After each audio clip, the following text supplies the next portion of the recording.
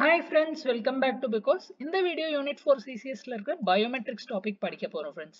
இந்த entity authentication la irukka subtopics பொறுத்தவரையும் கதை தாராளமா எழுதலாம். ஆனா irrelevant கதை எழுதக்கூடாது. நம்ம concepts தெரிஞ்சிட்டு அதுக்கப்புறம் அந்த concepts ஓட just heading வச்சு own வச்சுல எழுதலாம் friends. So biometric னா என்ன?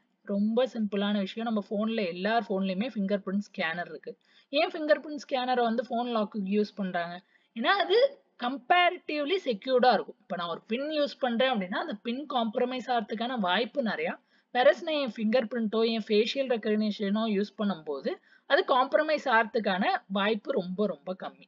ஸோ டெக்னிக்கல் டெஃபினிஷன்ல பயோமெட்ரிக்ஸ் என்ன சொல்லுவாங்கன்னா it is the measurement of ஃபிசியாலஜிக்கல்னா நம்ம ஃபிசிக்கலாக நம்ம உடம்பு சார்ந்த விஷயங்கள் ஃபிங்கர் பிரிண்டா இருக்கட்டும், என் கண் தட் இஸ் ஐரிஸ்ன்னு சொல்லுவோம், இல்லை ரெட்டினான்னு சொல்லுவோம். ஸோ அந்த மாதிரி விஷயங்கள் இல்லை ஃபேஸு. ஸோ இதெல்லாம் ஃபிசியாலஜிக்கல்னு சொல்லுவோம். R behavioural features. So behavioural ஃபீச்சர்ஸ்னா என்னன்னா என்னோட சிக்னேச்சர் இல்லை நான் என்னோட ஹேண்ட் ரைட்டிங் எப்படி இருக்கு. ஸோ அதெல்லாம் பிஹேவியரல் ஃபீச்சர்ஸ்னு சொல்லுவோம். இதை வச்சு நம்ம என்ன பண்றோம், ஓவராலாக ஒரு பர்சனை ஐடென்டிஃபை பண்ண போறோம். இதான் நம்மளோட மெயின் மோட்டிவ். தென் பயோமெட்ரிக் மெஷர்ஸோட மெயின் ஃபீச்சர்ஸ் என்னன்னு பார்த்தோம்னா இது கெஸ் பண்ண முடியாது, திருட முடியாது, ஷேர் பண்ண முடியாது. ஸோ பின் நீங்கள் ஷேர் பண்ணலாம், பாஸ்வேர்ட் ஷேர் பண்ணலாம், வேற பயோமெட்ரிக்ஸில் இது பண்ண முடியாது. ஸோ ஃபண்டமெண்டலி இதில் ஒரு ரெண்டு காம்பனன்ட் இருக்கு ஃப்ரெண்ட்ஸ். ஃபர்ஸ்ட் காம்பனன்ட் வந்து என்ரோல்மெண்ட். இந்த என்ரோல்மெண்ட்டுக்கு ரியல் லைஃப் எக்ஸாம்பிள் பார்த்தீங்க அப்படின்னா நம்ம ஆதார் ஆரம்பிச்சோடனே ஃபர்ஸ்ட் உங்களை ஒரு ஆதார் என்ரோல்மெண்ட் சென்டருக்கு கூப்பிட்டு போயிருப்பாங்க.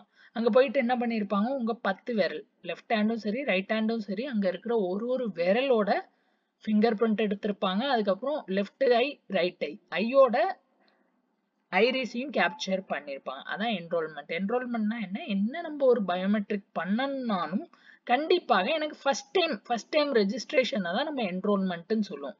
ஸோ ஏதோ ஒரு கார்டு வச்சு ஏதோ ஒரு ஐடென்டிட்டி வச்சு ஒருத்தர் வெரிஃபை பண்ண போறோம்னா முதல் டைம் ரெஜிஸ்டர் பண்ணாம என்னால ஒண்ணுமே பண்ண முடியாது. இதே மாதிரி இதை நீங்க வேற எங்க பார்க்கலாம் அப்படின்னு பாத்தீங்கன்னா இப்போ காலேஜ்ல ஒரு சில இடத்துல பயோமெட்ரிக் அட்டண்டன்ஸ் இருக்கும். அப்போ நீங்க காலேஜ் சேர்ந்த புதுசுலேயே உங்களோட கைரேகையை அவங்க வந்து சிஸ்டம்ல ரெக்கார்ட் பண்ணி அவங்க டேட்டாபேஸ்ல ஸ்டோர் பண்ணிப்பாங்க. அதுக்கப்புறம் நீங்க டெய்லி அட்டண்டன்ஸ் போடும்போது அந்த டேட்டாபேஸ்ல இருந்து அந்த பயோமெட்ரிக் எடுத்து அவங்க வெரிஃபிகேஷன்லாம் பண்ணிப்பாங்க. ஸோ முதல் ஸ்டெப் என்ன, என்ரோல்மெண்ட். ஸோ என்ரோல்மெண்ட்னா என்ன, அவங்க அந்த ஸ்பெசிபிக் யூசரோட டேட்டாவை கேப்சர் பண்ணி டேட்டாபேஸ்ல ஸ்டோர் பண்றது என்ரோல்மெண்ட். நெக்ஸ்ட் வந்து ஆத்தென்டிகேஷன்னா என்ன, இவர் தான் அந்த யூசரா இல்லையான்னு சொல்றது. இதுல ரெண்டு இருக்கு, ஒன்னு வெரிஃபிகேஷன், இன்னொன்னு ஐடென்டிஃபிகேஷன். வெரிஃபிகேஷனோட ரியல் லைஃப் எக்ஸாம்பிள் பார்த்தோம்னா நம்ம கடையில போய் சிம் வாங்குறது ஃப்ரெண்ட்ஸ். அங்க போய் அந்த கடையில நம்ம என்ன சொல்லுவோம், எனக்கு இந்த நெட்வொர்க்கோட சிம் வேணும், இது என்னோட ஆதார் நம்பர்னு சொல்லுவோம். அப்ப ஸ்பெசிஃபிக்காக அவங்க கிட்ட நீங்க ஆதார் நம்பர் கொடுக்குறீங்க. அப்ப தென் அவங்க ஒரு சின்ன டிவைஸ்ல உங்க கைரேகை வாங்குவாங்க. அப்போ பிஹைண்ட் த சீன் என்ன நடக்கும் அப்படின்னு பாத்தீங்கன்னா, say for example Aadhaar number ஏதோ இருக்குன்னு வச்சுக்கலாம், 1248xxxx இந்த மாதிரி ஒரு 12 டிஜிட் ஆதார் நம்பர் இருக்கு. அதுக்கு பின்னாடி இப்ப நீங்க உங்க ஃபிங்கர் பிரிண்ட் என்ன பண்றீங்க, பதிவு பண்றீங்க அந்த டிவைஸ்ல. அப்ப இன்டர்னலா சர்வர்ல என்ன நடக்கும் அப்படின்னு பாத்தீங்கன்னா இந்த ஸ்பெசிபிக்கான ஆதார் நம்பருக்கு இந்த ஃபிங்கர் பிரிண்ட் கரெக்டா இல்லையா, இவ்வளவுதான். 1-to-1 செக்கிங் மட்டும்தான் நடக்கும். என்டையர் டேட்டா பேஸை நம்ம தேட போறது இல்லை. இதான் verification. In verification a person's feature is matched against a single record in the database. So பேங்க்லயா இருக்கட்டும், சிம் வாங்குற இடத்துலயா இருக்கட்டும், எங்க இருந்தாலும் ஒரு ஸ்பெசிபிக் ரெக்கார்ட் மட்டும் தான் நம்ம செக் பண்ண போறோம். வேறஸ் ஐடென்டிஃபிகேஷன்ல என்னன்னு பாத்தீங்கன்னா இப்போ எக்ஸாம்பிளுக்கு ஏதோ ஒரு பேங்க்ல தெஃப்ட் நடந்துருச்சுன்னு வச்சுக்கலாம், ஒரு கிரைம் சீன் நடந்துருச்சு. அந்த கிரைம் சீன்ல எனக்கு ஒருத்தரோட ஃபிங்கர் பிரிண்ட் கிடைக்கிது. ஸோ போலீஸ் தேட போகும்போது அவங்களுக்கு ஃபிங்கர் பிரிண்ட் கிடைக்கிது. அப்போ அவங்க என்ன ட்ரை பண்ணுவாங்க, அந்த ஃபிங்கர் பிரிண்ட்டை எடுத்து எல்லா ரெக்கார்ட்ஸ்லயும் தேடுவாங்க. ஸோ இதுவுமே நீங்க தீரன் அதிகாரம் 1 படம் பார்த்துருந்தீங்கன்னா அதுல தெரியும். தட் இஸ் அவன் கார்த்திக் கிட்ட இருக்கிறது பாத்தீங்கன்னா ஒரே ஒரு ஃபிங்கர் பிரிண்ட் தான் இருக்கும். ஸோ அதை ஜெயிலா போயிட்டு அந்த ஃபிங்கர் பிரிண்ட் அங்க ஜெயில் ரெக்கார்ட்ஸ்ல ஏதாவது ஒரு ஃபிங்கர் பிரிண்ட் கூடயா மேட்ச் ஆகுதா அப்படின்னு பாக்குறது. ஸோ யாரோட ஃபிங்கர் பிரிண்ட்னு எனக்கு தெரியாது, என்கிட்ட ஒரே ஒரு ஃபிங்கர் பிரிண்ட் இருக்கு, அதை வந்து என் டேட்டாபேஸ்ல இருக்கிற எல்லா ரெக்கார்ட் கூடயும் நான் தேடுறேன். ஸோ இதை வந்து ரியல் டைம்ல நிறைய இடத்துல யூஸ் ஆகும். ஸோ காம்பனன்ட்ஸை பொறுத்தவரையும் என்ரோல்மெண்ட் ஒன்று, ஆத்தென்டிகேஷன் ஒன்று. ஆத்தென்டிகேஷன்ல 2 சப்பார்ட், வெரிஃபிகேஷன் ஒன்று, ஐடென்டிஃபிகேஷன் ஒன்று. ஓகே, தென் ஃபர்தரா பயோமெட்ரிக்ஸ் டிவைட் ஆயிருக்கிறது பாத்தீங்கன்னா இவ்வளோ விஷயங்களா டிவைட் ஆயிருக்கும் ஃப்ரெண்ட்ஸ். ஒன்று பிசியாலஜிக்கல்ல ஃபிங்கர் பிரிண்ட் கைரேகை, ஐரிஸ்னா என்ன, இது கண்ணோட ஒரு பார்ட், ரெட்டினாவும் கண்ணோட ஒரு பார்ட், அதுக்கப்புறம் ஃபேஸ், அதுக்கப்புறம் ஹேண்ட்ஸ், அதுக்கப்புறம் என்னோட வாய்ஸ். இதுவுமே நீங்க நிறைய இடத்துல சிவாஜி படத்துல பார்த்துருப்பீங்க. நிறைய இடத்துல English மூவிஸ்ல voice paste laptop open பண்ணுவாங்க, வாய்ஸ் பேஸ்ட் லாக்கர்ஸ் ஓப்பன் பண்ணுவாங்க. தென் வந்து டிஎன்ஏ. ஸோ ஒரு சில கிரைம் இன்வெஸ்டிகேஷன்லாம் பார்த்தீங்கன்னா ரொம்ப குரூஷியல்னா டிஎன்ஏ சாம்பிள் எடுத்து அதை வச்சு வெரிஃபிகேஷன் பண்ணுவாங்க. வேற இங்கே பிஹேவியரல்ல பார்த்தோம்னா சிக்னேச்சர் ஒன்று, கீ ஸ்ட்ரோக் ஒன்று. சிக்னேச்சர்னா என்ன, என்னோட கையெழுத்து. கீ ஸ்ட்ரோக்னா என்ன, நான் ஹேண்ட் ரைட்டிங் எப்படி எழுதுறேன். இப்போ எக்ஸாம்பிளுக்கு நான் ஏதோ ஒன்று எழுதுறேன்னு வச்சுக்கோங்களேன். இப்போ கிரிப்டோகிராஃபின்னு எழுதுறேன் அப்படின்னா இதை நான் எங்கேயோ எழுதியிருப்பேன், என் ஸ்கூல் டேஸ்லயோ காலேஜ் டேஸ்லயோ ஏதோ ஒரு டாக்குமெண்ட்ல எழுதியிருப்பேன். இப்போ வேற ஒரு டாக்குமெண்ட்ல நான் வேற ஏதோ எழுதியிருக்கேன் செமஸ்டர் அப்படின்னு. அப்போ அவங்க என்ன செக் பண்ணுவாங்க அப்படின்னா இந்த யூசரும் இந்த யூசருக்கான ஹேண்ட் ரைட்டிங்கோட கீ ஸ்ட்ரோக்ஸ் ஒரே மாதிரி இருக்கா, பேட்டர்ன் ஒரே மாதிரி இருக்காங்கிற விஷயம் பார்க்கறது தான் கீ ஸ்ட்ரோக்ஸ். இதெல்லாம் டீட்டெயில்டா கமிங் ஸ்லைட்ல இருக்கு, மேலோட்டமா தெரிஞ்சுக்கிட்டா போதும். இந்த சப்டாபிக் போட்டு நீங்க ஓன் வச்சுல 2 பாயிண்ட் எழுதிட்டா போதும். தென் ஜென்ரலி பயோமெட்ரிக்ஸோட அக்யூரசி நம்ம 2 வகையா மெஷர் பண்ணுவோம். ஒன்று வந்து falls rejection rate. Falls rejection ரேட்னா என்னன்னா எவ்வளோ டைம் நம்ம ஒரு கரெக்டான பர்சனை நம்மளால கண்டுபிடிக்க முடியல. So this parameter measures how often a person who should be recognised is not recognised. அப்படின்னா என்ன, அவர் கரெக்டான ஜென்யூனான பர்சன் தான், ஜென்யூனா இருந்து கூட என் சிஸ்டமால கண்டுபிடிக்க முடியல. இங்க ஃபால்ஸ் அக்செப்டன்ஸ் ரேட்னா என்னன்னா யாரை நான் அக்செப்ட் பண்ண கூடாதோ, பர்சன் ஜென்யூன் இல்ல ஆனா அவரை என் சிஸ்டம் வந்து ஜென்யூன்னு சொல்லுது.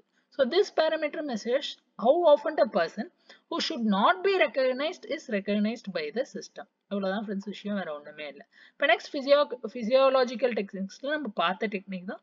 ஸோ ஃபிங்கர் பிரிண்ட்டை பத்தி மைன்யூட்டா நிறைய விஷயங்கள் கொடுத்துருப்பாங்க. ஸோ இன்டர்னலா பார்த்தா என்ன நடக்குது, என் கைரேகையோட ஒரு இமேஜ் கேப்சர் ஆகுது. ஸோ அந்த இமேஜ் எல்லாம் டேட்டாபேஸில் ஸ்டோர் பண்ணி வச்சிருக்கோம். இது ஜென்ரலி நல்ல எஃபிஷியன்டான ஒரு ஸ்கீம். ஈவன் ரேஷன் கடையில் கூட இப்போ ஃபிங்கர் பிரிண்ட்டாக யூஸ் பண்ணுறாங்க. ஆனால் ப்ராப்ளம் என்னன்னா வயசாக ஃபிங்கர் பிரிண்ட் ரொம்ப ஓவர் டைம் ஒரு 50 வருஷம் கழிச்சு போனீங்கன்னா இப்போ இருக்கிற கைரேகை எக்ஸாக்டாக இருக்காது. இல்லை நீங்கள் அந்த கையில் ஏதோ இன்ஜுரி பண்ணிட்டீங்க, மற்றபடி ஏதாவது டிசீஸ் வருது ஃபிங்கர் ஓரியன்டா அப்படின்னா அப்போ இது மேலே இம்பேக்ட் இருக்கும். தென் ஐரிஸ்னா என்ன, கண்ணோட ஒரு போர்ஷன்.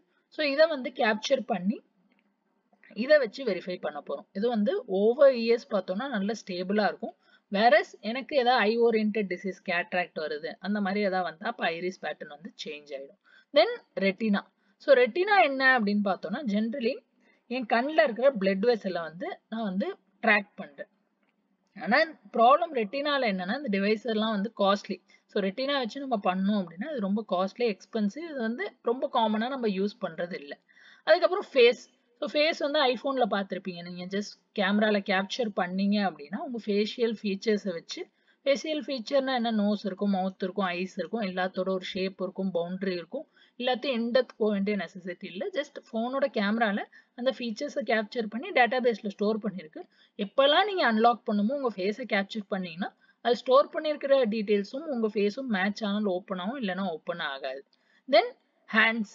ஸோ ஹேண்ட்ஸ் நம்ம ரொம்ப ரிப்பீட்டடா யூஸ் பண்றதில்ல. ஜென்ரலி என்ன அப்படின்னா என் கையோட டைமென்ஷன், என் ஷேப் என்ன, என் விரலோட லென்த் என்ன, ஸோ இதெல்லாம் வந்து நம்ம வெரிஃபிகேஷனுக்காண்டி எப்பயாவது யூஸ் பண்றேன்னா பண்ணலாம், ஆனால் ஜென்ரலா பண்ண மாட்டாங்க. அதுக்கடுத்து வாய்ஸ். வாய்ஸ்னா என்ன, நான் என்ன பிச்சில் பேசுறேன், என் டோன் எப்படி இருக்கு, ஸோ இதெல்லாம் வந்து நம்ம மைக்ரோஃபோனை வச்சு ரெக்கார்ட் பண்ணி ஒரு டேட்டாபேஸ்ல ஸ்டோர் பண்ணி வச்சுப்போம்.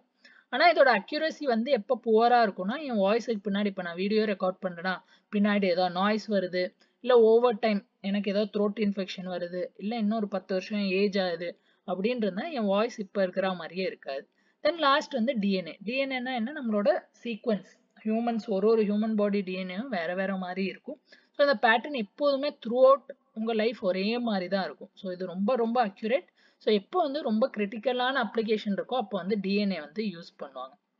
Next பிஹேவியரல்ல signature. வழக்கமாக நம்ம பேங்க்ல எல்லா இடத்துலையும் சைன் போடுறோம், அந்த சைனை வெரிஃபை பண்ணுறாங்க. தென் கீ ஸ்ட்ரோக் நான் சொன்ன மாதிரி நான் என்ன பேட்டர்ன்ல எழுதுறேன், என் ஹேண்ட் ரைட்டிங்கோட ரிதம் என்ன அப்படிங்கிற விஷயம்.